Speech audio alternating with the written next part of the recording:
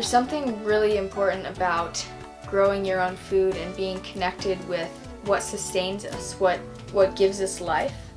And there's also a real magic to watching this seed with so much potential that then grows into a plant that then can produce food for us to eat.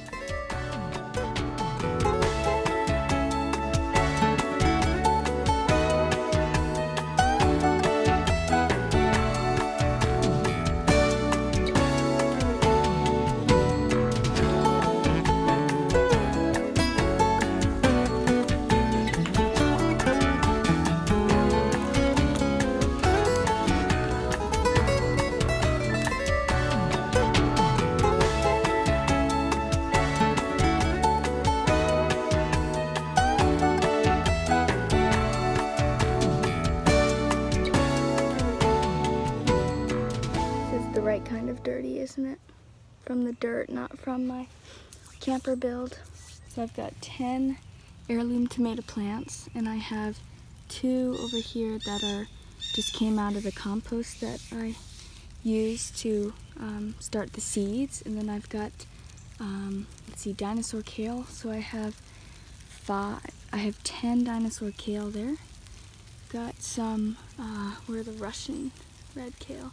Right there, 2, 3, 4, 5, 6 Russian red kale, and then 2 spinach right there.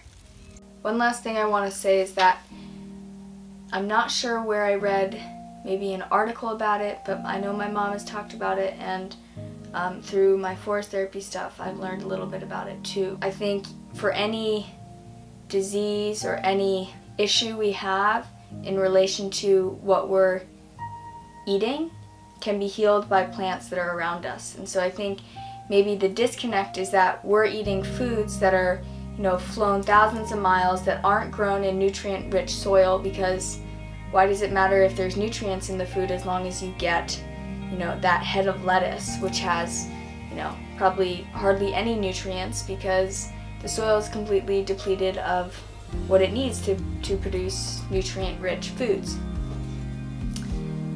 And so I think being able to not only grow your own food on the land that you live, I think there's a healing aspect to that, as well as just going out and seeing what's already there.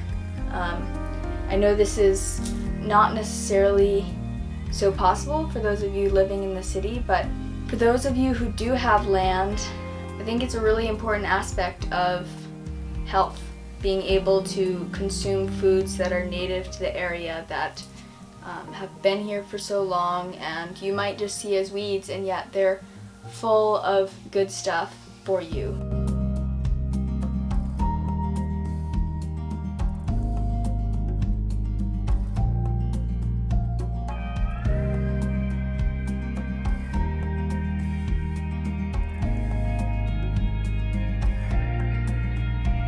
I appreciate you guys checking out this video, and I hope it was entertaining or informative in some way.